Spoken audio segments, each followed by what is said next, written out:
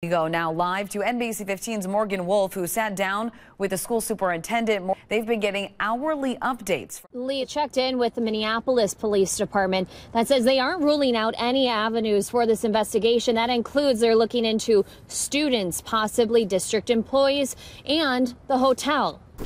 After the truck plowed through these trees, it dipped down into this hill, up in the air, and into that garage. We got stopped on the way here on Highway 60 in Richland Center. I'm going to show you why. Back here, they have one of their snow plows shoveling up the dirt that fell from a mudslide. More than 24 hours after this incident was first reported yesterday, I have seen Dane County deputies out going door to door in neighborhoods in Mount Horeb, trying to talk to neighbors and figure out how a 26-year-old man was found dead on County Road JG. Similar to planting in a garden, farmers need their soil to be dry and loose when planting their crops. We are live at the first day of the CrossFit Games. Coming up, we'll tell you about all the things you can experience. The camera system installed at Pete's house sends him a notification to his phone anytime someone even approaches his door. People are definitely waiting for the nice weather here. If we can take a look at all of the people here, it never ceases to amaze me, the turnout for concerts on the square. They take strength and, of course, agility to finish a ninja course. But the owners tell me that this training provides much more for kids. We start tonight with breaking news. Iran officials admit they unintentionally shot down a Ukrainian passenger plane. We just learned this within the last 15 minutes. 176 people died on that plane as it was shot down Tuesday night. The man who killed Jamie Klaus's parents, kidnapped the 13-year-old, and held her captive for almost 3 months will be sentenced today. I have some video tonight from our sister station WBAY as the storm hit the region. This doorbell footage is from Oshkosh, showing a strong wind roaring through, forcing a tree, boom, right there to fall on that pickup truck. So we have a lot of you chiming in right now. We have some people like Cindy Downs that is saying that they got snow in Dodgeville, that she says that they've had it since 5 o'clock. No, we have a lot of them across southern Wisconsin. They say that the staff just adjusts their schedules and makes up that extra time. Now, here are some of the larger ones that we have across our area. Just crazy, wacky stuff. You can't do that. No, That's so bizarre. I love Winnipeg, but tonight it disappoints. It's lose a peg. Right. Dad jokes. I'm so proud of you. Hanging out with you way too much. Says he is better now than ever before. Wow. Kind of resembled the little Bob Dylan there with the harmonica. Yeah, there you go. And Folksy tunes. I love the way that Diane was singing along, knew all the words. Biggest fan. Yeah. Right. Yeah, and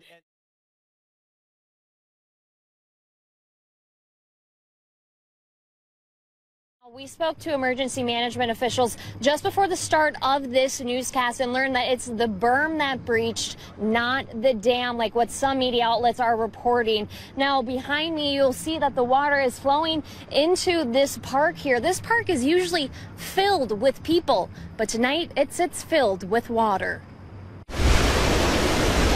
When rain comes, we call it blessings from the Lord. We got a lot of blessings last night. The Bellevue Community Park is filled with blessings from Lake Bellevue. Yeah. Something Jesus Chavez prays doesn't get any worse. I talked to a lot of the old timers, and they've never seen anything like this.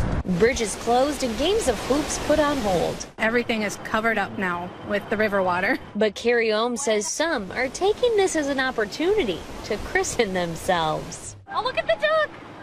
No! Oh no! Poor duck! I think they are liking it a lot. What is a blessing in some eyes Duh. could be a burden to others. But at the end of the day, people are just thankful no one was hurt. This is a lot of water.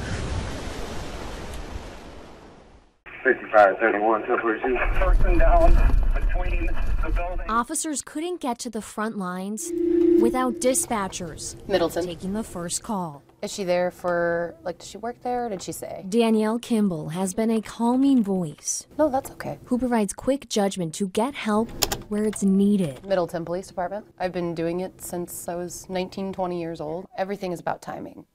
a second can mean the world of difference. Building is all locked up. I'm with a couple of deputies. September 19th, 2018. Each second meant a difference, as she had to send her officers to an active shooter inside an office building filled with people. Is it hard being in the community and knowing these officers and having to send them to something like this? Absolutely. I think that was probably one of the hardest things I've ever done. But, I mean, I can't wrap them in bubble wrap and tell them not to go. Additional ambulances also staged outside. It's just, I kept thinking about little tidbits of each officer and what I know about them. You know, one officer had had a baby, one likes to show me Lego projects, an officer's about to retire. Yeah. So just little stuff kept kind of going through my head as I'm sending them out there to that. And then at the same time, I'm thinking about the people in that building and the amount of people that I'm asking, can you get out? And if they said no, I have to tell them, you need to hide. Drop that gun now! The person behind the voice that comforts people in crisis found herself not knowing what to expect. Finding out that there was no casualties and that everybody was going to be okay. I think after I found that out for sure, I slept like a baby that night. I was so happy. A helping hand to the community and to the department. I have the satisfaction of thinking, you know, I did it. I took care of my people. When they needed it most. Any other dispatcher here would have done it. Some that take a lot of steps. Preserving memories for others is something Chris Wells never thought he had time to do. My dad and I started doing clocks about 30 years ago, actually, so it's been for a while.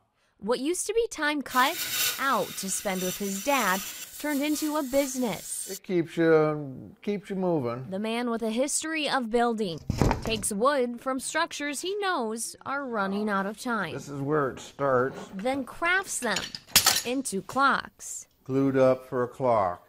We have them from timeless timber, the logs that were brought up off the bottom of Lake Michigan, from St. Francis Church. Clocks from Howard Hughes. I have clocks from Camp Randall Stadium.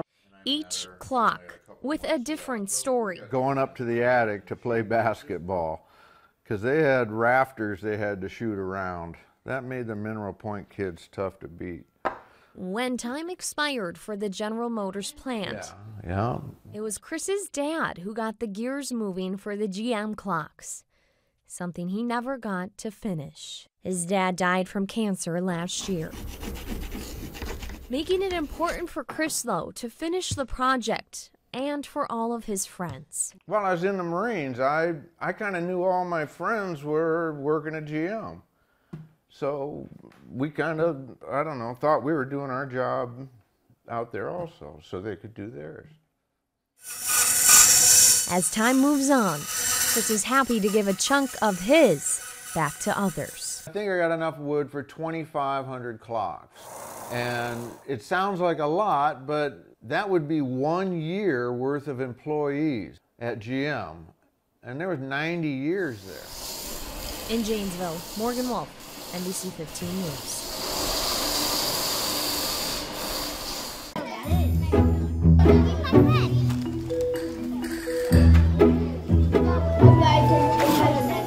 I want to know, what do you think Valentine's Day is about? It's about love. Do you think you know a lot about love at 6? Who do you love? My brother. I love my best friends and my teachers. My mom. Why do you love your mom? Because she does whatever I want. She lets me stay up at nap time. I wish I still had a nap time. What do you think love is? I'm where you give hugs and kisses.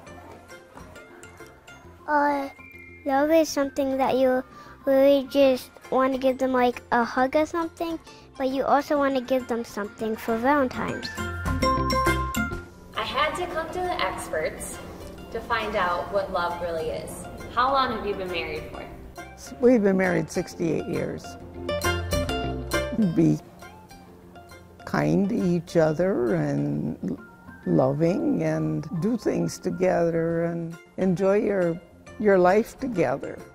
Remember to say, "I'm sorry, dear. It won't happen again, dear. I'm sorry, dear." Oh my.